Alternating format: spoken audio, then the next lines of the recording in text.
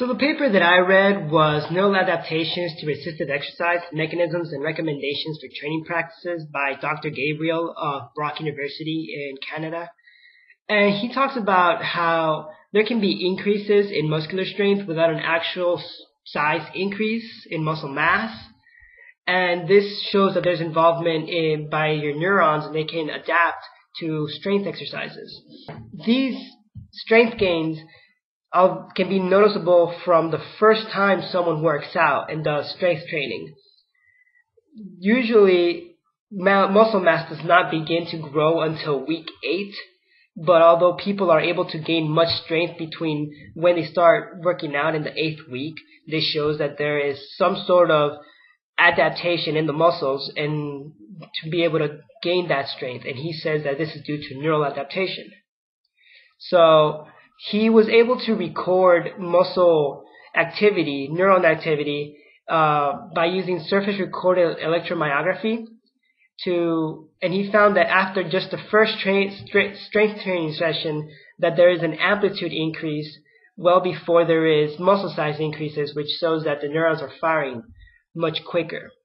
He talked about how subjects that underwent an 8-week muscle regimen they took SEMG of the muscles on the first day, at 48 hours, and during the 8-week period.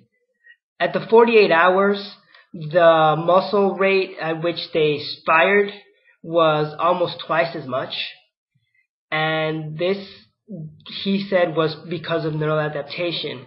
But at the 8-week mark, when muscle mass has increased and muscle gains are now because of muscle mass, he said that firing rate went down to normal levels.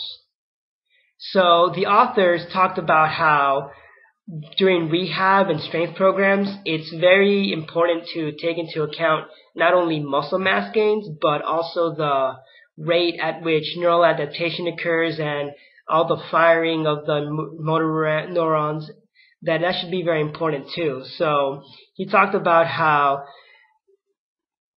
people who are in rehab should do certain types of stretches like isometric stretching to provide a strength base for the muscles without straining muscles that are already injured.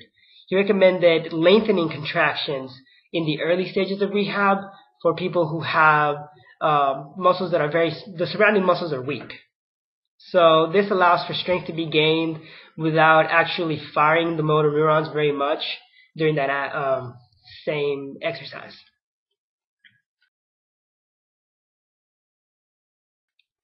So in conclusion, he said that because of neural mechanisms, there is increases in firing rates, and that these changes can drive the motor neurons to increase an individual's muscle strength from the first training session, and that people should take into account the neural adaptation of muscle building and muscle weight training rather than just the muscle mass aspect of it.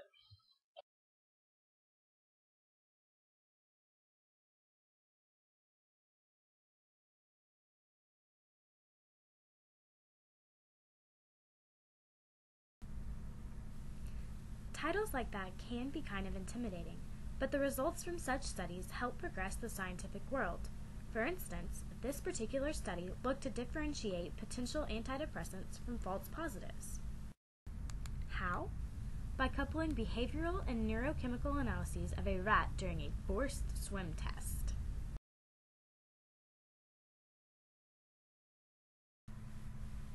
Very good point. However, it has been shown in other studies that the therapeutic effects of antidepressants take the same amount of drug therapy time for rats and humans, thus suggesting that the rat model can be used for heuristic value in human studies. The antidepressants cause a rapid neural adaptation during the forced swim, which points to adaptive measures of the human brain. The results of the study were concluded from data of a beta-adrenergic binding assay done on dissected brain portions from the rat. Injection of the antidepressant after a test swim caused a reduction in the time that the rat was immobile during the forced swim. This corresponds to less beta-adrenergic binding in the rat. Those rats who were not given the injection did not show the reduction in immobility or binding to the forebrain. The rapid downregulation of the beta-adrenergic receptors in the forebrain structures suggests that the actions of antidepressant drugs interact with the behaviors of the forced swim to facilitate adaptive mechanisms similar to those observed after chronic antidepressant treatments. In conclusion, this study showed neural adaptation in the presence of antidepressant injections through behavioral and chemical analyses.